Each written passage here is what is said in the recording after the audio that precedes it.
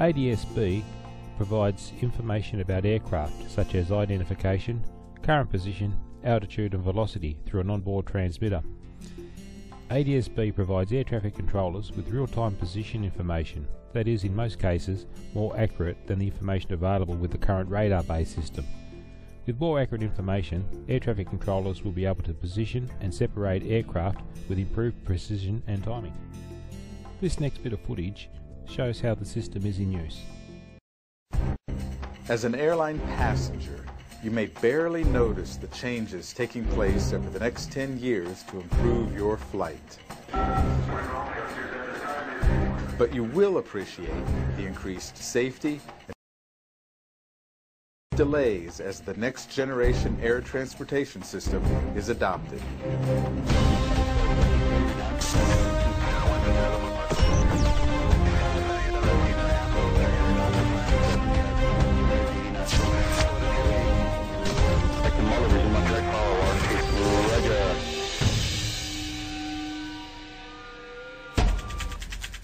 To best illustrate the benefits of NextGen, let's first look at how your flight, say from Los Angeles to Washington, is managed today.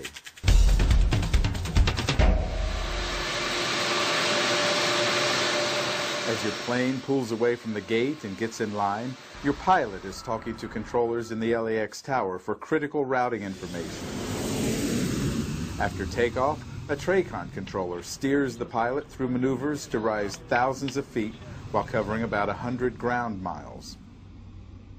At about 23,000 feet, your pilot talks to another controller at Los Angeles Center, who directs the plane to its final cruising altitude of 35,000 feet.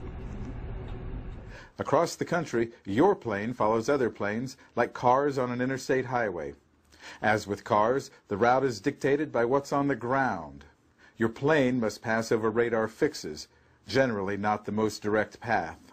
And every time the plane crosses an airspace boundary, your pilot changes radio frequencies more than 25 times cross-country and makes adjustments in the flight, speeding up, slowing down, and changing direction.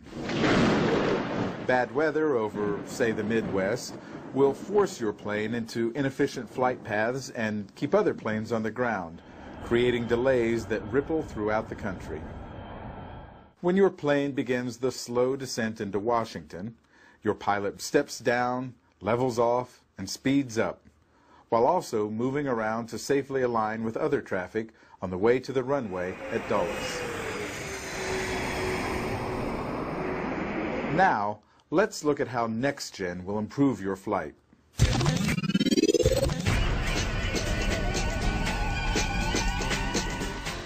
Improvements kick in as your plane leaves the gate. Surface traffic management on the ground makes things simpler, safer, and more orderly for both pilots and tower controllers. For one, they spend less time talking to each other on the radio. This reduces communications errors as digital data communications, similar to text messaging, expedites clearances. The order of departure is set automatically, reducing long waits and enhancing safety. As the plane heads to the runway, pilots and controllers each have a real-time GPS map of all ground traffic with such tools as ADS-B and ASDX.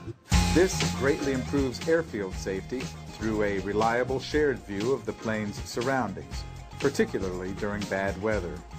During takeoff, precision RNAV and RNP procedures allow multiple departure paths from each runway, which increases airport capacity. This same precision gets your plane quickly out of the busy lower-level airspace to cruising altitude while saving fuel. At 35,000 feet, GPS-enabled RNAV, RNP, and ADS-B allow planes to fly closer together without any loss of safety, which increases airspace capacity. Meanwhile, aircraft fly more direct paths that account for wind, destination, traffic, and weather. Weather, which now accounts for 70% of delays, becomes less of a problem. That thunderstorm over the Midwest that causes so much trouble today will be easily handled when shared network-enabled weather information is fused into decision-making tools through SWIM. Data communications, so useful in the airport, is also useful in the air, as it reduces radio frequency congestion, errors, and delays. As your plane lines up for arrival with other planes, its place in line is planned hundreds of miles in advance. Instead of the current step-down approach, tailored arrivals and then continuous descent arrivals allow a smoother descent into the airport. The more precise landing paths allow steady descent with reduced power. This cuts time, fuel, noise, emissions, and holding patterns. As your plane comes in for landing at Dulles, Data Communications relays the runway exit point, assigned gate, and taxi route to the pilot, so you quickly arrive at the gate doors, exit the plane, and pick up your luggage.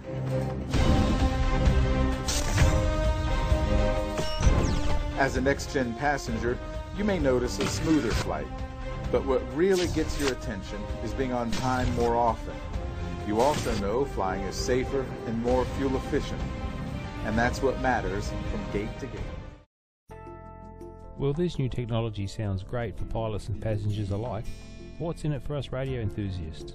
Well, thanks to the wonders of the internet, data is being uploaded to the internet as we speak, making all of this data that we just heard of available for us to view. This is possible due to a number of enthusiasts having ground receiving stations and sharing their collected data. Right now on the screen you can see some aircraft arriving into and out of Hobart. This data is being received from my base station at Claremont. There are heaps of websites where you can view aircraft movements. Most of them are free. There are also lots of apps for smartphones as well. The info available on the aircraft is pretty much identical to what an air traffic controller can see. Take a look at this quick demonstration on how to check out aircraft. We'll use a busy area over Europe as the example using planefinder.net.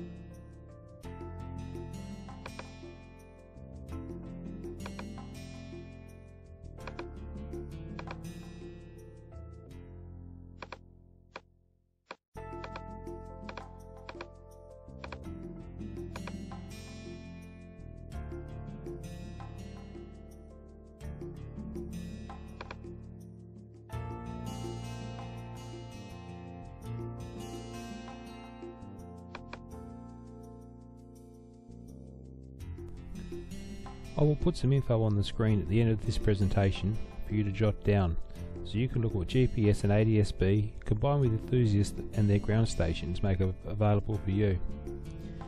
You may have noticed at the start of this presentation I mentioned the word multilateration.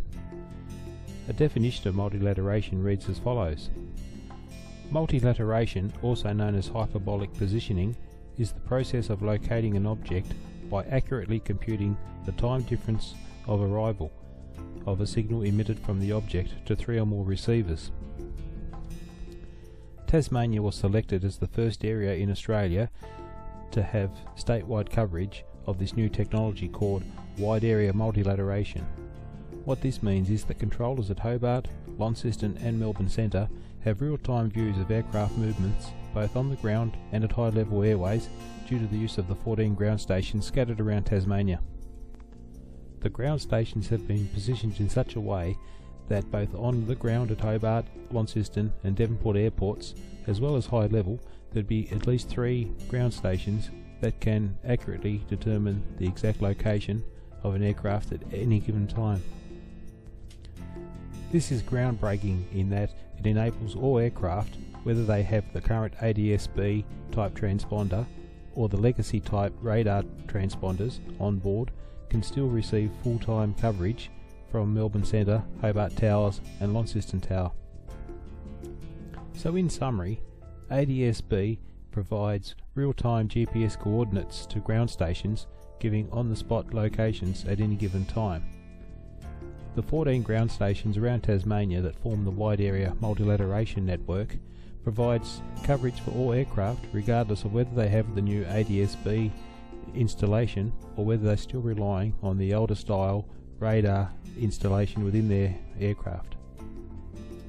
This new technology is a real bonanza for radio enthusiasts, aviation enthusiasts and anybody interested in generally looking at where aircraft are at any given time. Here are a few websites that you can jot down and you can have a look at them on the internet.